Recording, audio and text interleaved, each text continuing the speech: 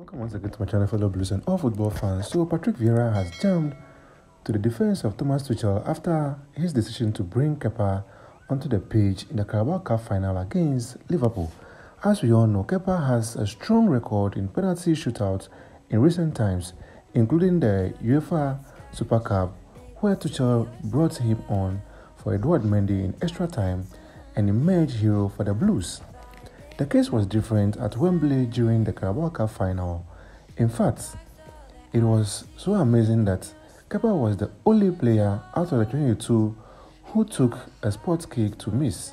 Sky Sports pundit and former Liverpool midfielder Redknapp slammed Tuchel's decision to bring Kepa on in extra time, calling it rubbish.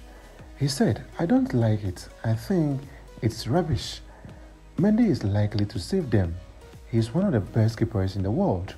He is bigger keeper, and there is no reason why they could not have won it if they had Mendy in goal."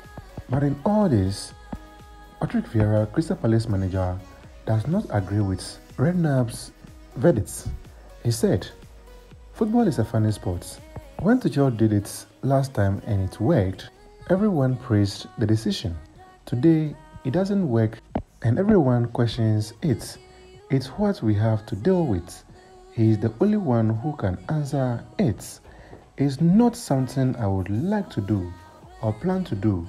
If he did it, he has a reason. It didn't work this time, but that doesn't mean it won't work the next time." He said this in his press conference on Monday.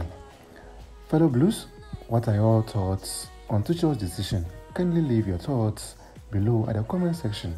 This will be my time.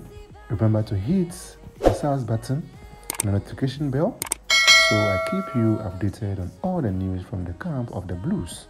Thanks for watching. And your heart makes no sound. I'll find valid in your eyes.